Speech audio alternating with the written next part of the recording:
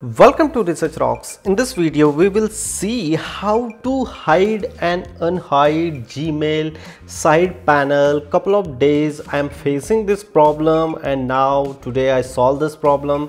That point of view I make this video. You can very easily fix out after hide automatically your Gmail side panel. So how to unhide and work very easily and simple way. So what exactly process, let's check it out. Before start the video, please subscribe our YouTube channel Research Rock. So simply first of all enter your Gmail address. This is my Gmail address and look at this, my side panel. I'm clicking here. So then after my side menu is activate. So how to by default activate the side panel always.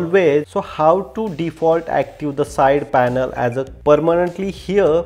So look at this here, Gmail spelling is there, logo is there and 3 line is available. Main menu, you just simply click here and your side panel is default activate here as you use past couple of months or couple of days, but automatically sometimes you are clicking here and the side panel are not activate here as default. So we are facing the problem. Just simply click the main menu and your side panel is a constantly active. It's very simple tips and tricks. Hope you like this video. Before leaving, please subscribe our YouTube channel and follow me on Instagram, same Research Rocks. Till then, Jai Hind, Vande Mataram.